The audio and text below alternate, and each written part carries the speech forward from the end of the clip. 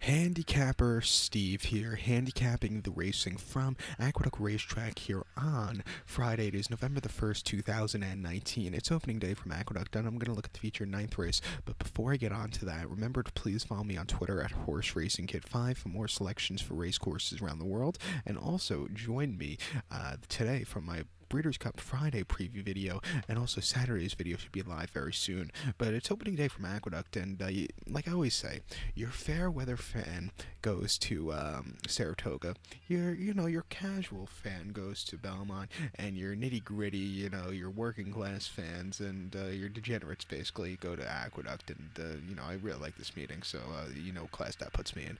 But since they put in the second turf course at Aqueduct, this meeting has gotten a lot better, and except last year when they had all that rain here in New York. But hopefully we don't get all that rain, and hopefully it's going to be a good meeting. I'm looking forward to the next few months here at Aqueduct, and hopefully with the Belmont construction, maybe they'll be here a little bit longer. I like Belmont, but racing on a mile-and-a-half track sometimes, and the turf courses, it's a little quirky at times. I like the mile-and-eighth circumference better, but with that being said, with the weather report, right now it's Thursday early evening, and the rain's going to come a little bit later. We're going to get some nice storms here in New York, and, we're going to get a softer turf course to track.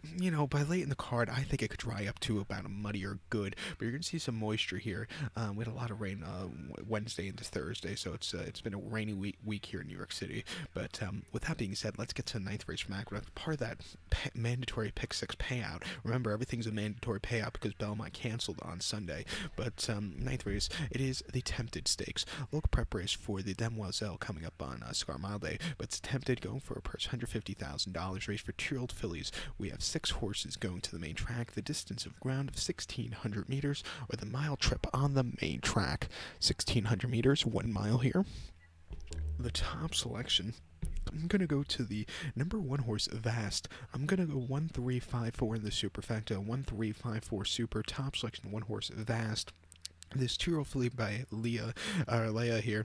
Belmont trains. Joe Bravo gets the mount. The horse's most recent outing came 22nd of September at Monmouth. 6 furlongs in the Hollywood Wildcat Stakes, and the horse won by 2 3/4 lengths. He stalked early on, a little bit wide, but then he got the lead, and then he just took off clear. It was a very good run there.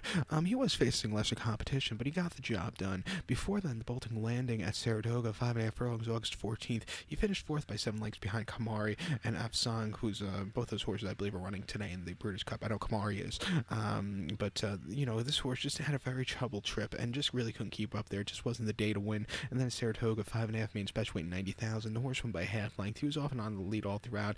He had a little bit, a little erratic in the stretch towards the 3/16, but other than that, he took off clear at the end. It was a very good run. He's been training well. You should get the mile trip at 6:20. If there's going to be an upsetter, I think it could be him. And a horse you definitely want to use on the Pick 6. I also think that you can't throw out the favorite, the 3-horse Power Move. 2 filly by More Than Ready.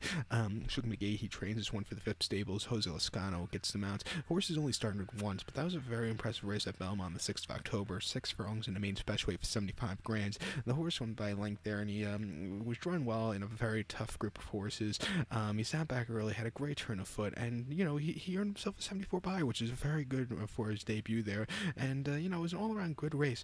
Since the race, he's been training very, very well. And another horse going to the mile trip should suit him well. 8-5, use him also. But to recap my selections now for the 9th from Aqueduct, it's the Tempted Stakes. Let's take the 1 horse Vast. Welsh used the 3-horse Power Move. We'll go 1-3-5-4 in the superfecta. So good luck 12. Please follow me on Twitter at HorseRacingKid5. Good luck, everyone.